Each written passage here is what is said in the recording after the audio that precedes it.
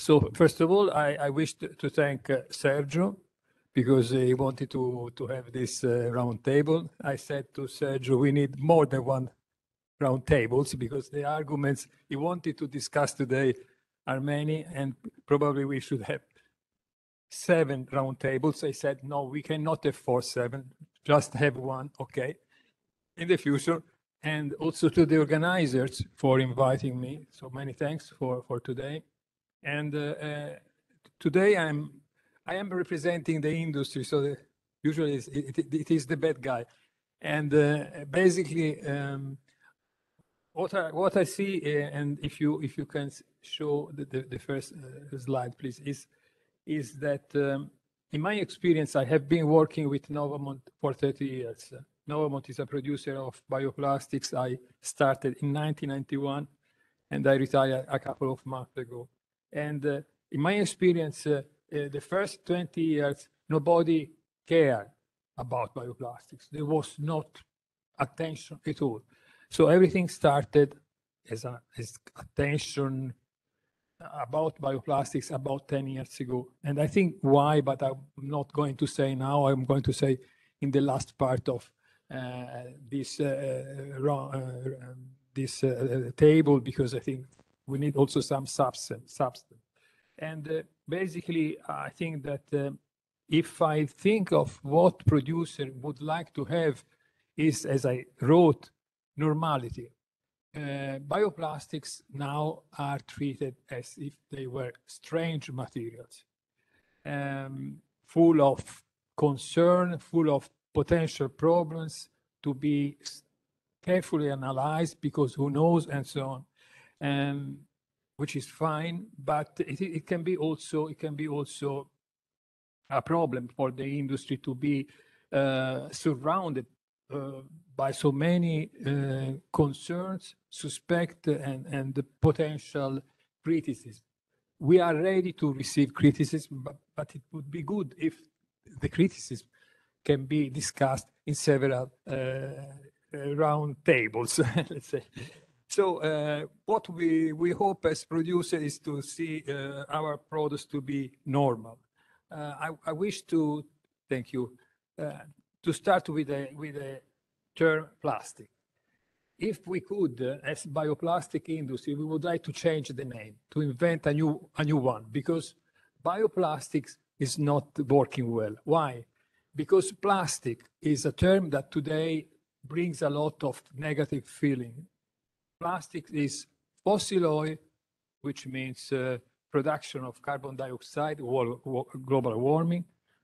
It means recalcitrance to biodegradation, so build up in the environment, microplastics, toxics, so a lot of very negative feelings. So if I say plastic, everybody think, oh, this is something which is not good. Now, bioplastic is probably even worse, because I use bio together with plastic. So people, okay, this is greenwashing, because plastic is negative, but you are trying to say that it's bio. So this is something which is not good. I usually say this is like to say non-radioactive plutonium. If I go around say I have non-radioactive plutonium, everybody would say you're crazy and we don't believe you. So somehow, this is a joke, but somehow this is what is happening. The term is negative, but if we look at the meaning of plastic, plastic comes from Greek plastikos, which means that can be formed and melted. So basically, it refers to the fact that I can use plastic to do thermoforming.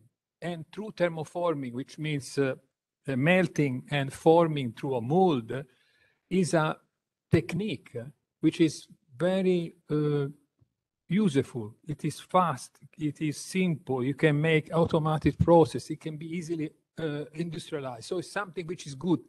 We cannot throw plastic only because the plastics in the last years were indeed, most of them, recalcitrant and made starting from oil.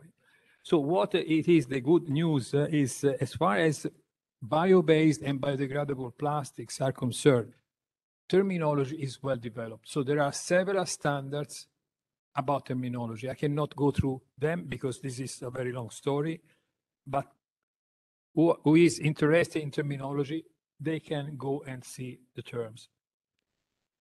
The second point is, please, the next slide, thanks, is about what bioplastics are made of. Clearly, I cannot give the recipe of the plastics, but I can tell you that most bioplastics are based on polyesters. And why?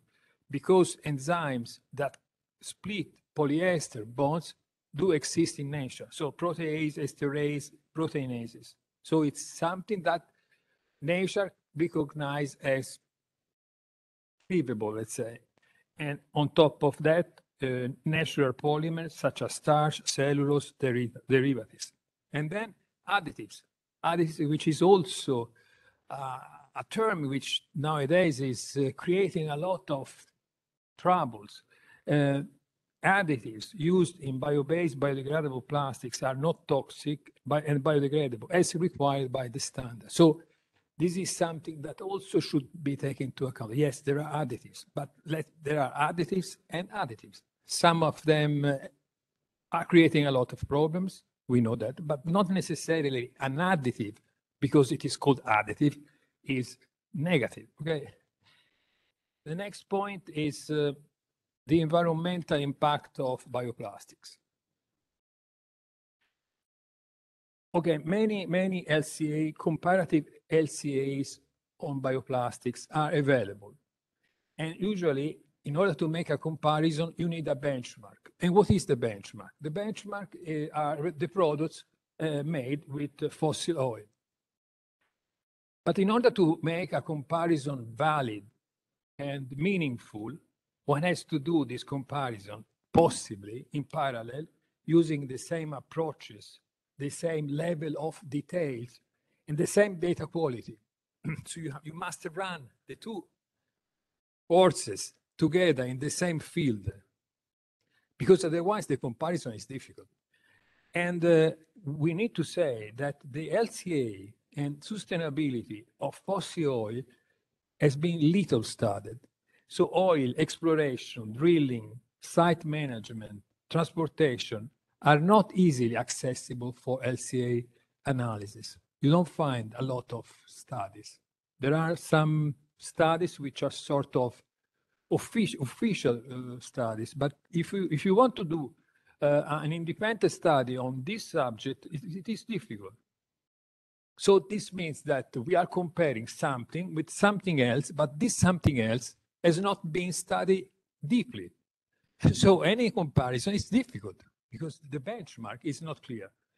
And that said, using this approach and with these methodological problems, you should know that in general, because I'm talking about not bioplastics with S plural. So in general, you have lower carbon footprint because of the use of bio-based molecules. And on the other hand, you have pejorative impact categories, such as eutrophication, acidification, water use. These impact categories are linked to agriculture. So you don't find these categories when you study fossil-based products, because agriculture is not included, it's not there. So this is also something which one has to keep in mind. If you look at products from agriculture, you will find that there are some things which are worse because agriculture is used in one case and not in another case. What is the good news? The good news is that the raw materials produced in bioplastics are made in countries where agriculture is well established and mature, controlled and regulated. So its sustainability is controlled. So there is not agriculture which is affecting biodiversity or other aspects like that, because it is agriculture already established. The next point. Yes, this is something that we hear very frequently. Bioplastics are in competition with food. Why? Because there are bioplastics where food crops are used for industrial purposes. For instance, corn. Corn can be used for producing bioplastics, and corn can be used for food and feed. So this is a clear competition with food. But if we think it well, the competition is established anytime I use a field for industrial purposes. So if I grow cotton instead of corn, if I grow a managed forest to produce lignocellulosic products instead of potatoes, I am doing competition with food. It is not so clear because a forest, I see the tree, I cannot eat it. I cannot eat a tree. So for me, it's not food, but in this field, I could grow potatoes. So somehow, at some level, there was a decision to go into a sort of competition with food. So this is something that should be explored and thought about. So before saying, oh, bioplastics, you are in competition with food. Okay, but many products are in competition with food that are around us. So the wood, paper are in competition with food, right? So, concluding this point, the problem is wider and concerns the use of soils. So what we should do with soil, it is not just about bioplastics, just the contrary. Bioplastics is a minor, tiny thing for this problem. And another one, which is about littering, because some people say that people, knowing that a product is biodegradable, they tend to throw it easily because they see, oh, this is biodegradable, who cares? I can throw it. It will degrade sooner or later. And this is also, to me, strange because there are already products around us that have been recognized as, that are known as biodegradable, and they have been around for centuries, by the way. And the question I ask is, are there evidences that cellulose-based products are more prone to littering than other products, such as glass, aluminum, conventional plastic? So paper is more prone to littering than plastic. I don't think so. I don't think so. So basically, and I don't think we have data on that. I don't think we have data on that. So instead of talking about bioplastics, that is 0.1% or even less of the market, we should, first of all, make an analysis on the story of littering and see if other products are more prone to littering because they are bio-based, biodegradable, and so on. This is, I think, an important point. The good news is that bioplastics are not advertised as biodegradable, but as compostable. So you find in Italy and Europe, you find, if you go into the supermarket, you find compostable, compostable, compostable. Certification is about compostable. It is not written biodegradable in nature or something like that. So this is important. What is this ring? It's 15 minutes. Okay. 3 more minutes. Okay, we'll be very, very fast. The next point is bioplastics create microplastics. The next slide. Okay, thank you. Yes, it is very likely because if I have degradation, I will have also disintegration. So fragments will be formed. The issue is, what is the lifespan of these fragments? Because if the lifespan is much shorter than other materials, then the problem, the risk to the environment will be shorter. So when we talk about microplastics, we need also to consider what is the permanence time. We did a simulation, and the curves shown in this slide show this simulation where we try to see what is the buildup of polyethylene in comparison with biodegradable plastics, biodegradable polymers, because also cellulose was in this study. And you see that the spike, the first spike is the build-up curve of a biodegradable product, while the large, long curve is for polyethylene, which is not biodegradable. So the two things are very, very, very different, even if both create microplastics. The next one is about bioplastics ruin the recycling of plastics. And this is also strange because when we go into the recycling field, as I wrote, is all against all. So you cannot mix anything with anything else.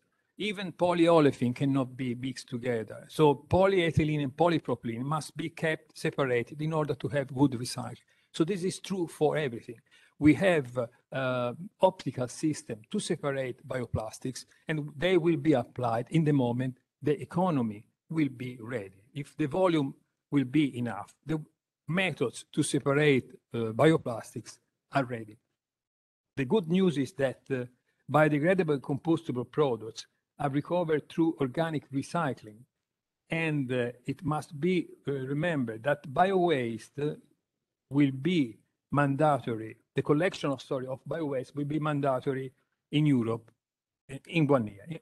So this is also important.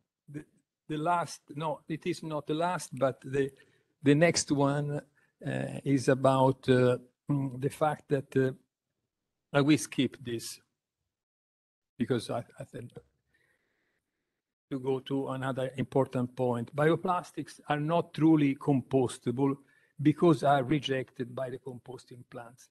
Now, when separate collection is not effective and the bio-waste is highly contaminated by conventional plastics, aluminum cans, bottle of glass, bulky waste, etc., composting plants need to have system to eliminate them upstream because all this stuff can be a problem.